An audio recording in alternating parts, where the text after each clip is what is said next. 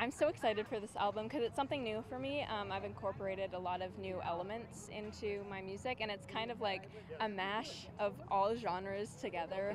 I was kind of experimenting in the studio, so you'll hear some weird things on there, some cool things that I really hope that you'll like. But this album is kind of, I mean, I've grown a lot after my last one, I guess. So the theme of this album is all about change and, coming into your own, being happy with where you are and not looking back.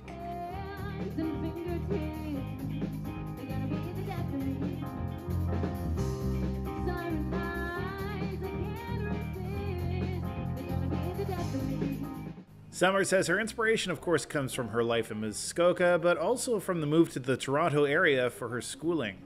Muskoka imagery definitely helps a lot, but also moving to Toronto for school. That's a big change in my life and comes with a lot of new experiences and some good, some bad. So I draw from that. I draw from people that I meet, people that I've been friends with for a long time, my family, my relationships with people. Pretty much I write music instead of going to therapy, so it's just word vomit. It's great.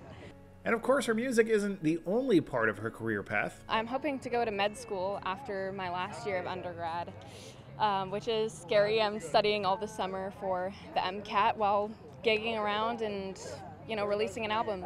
So, I think that music and medicine kind of are intertwined, especially with the sciences. I want to do a bit of research into music and memory, especially with Alzheimer's disease. Yeah.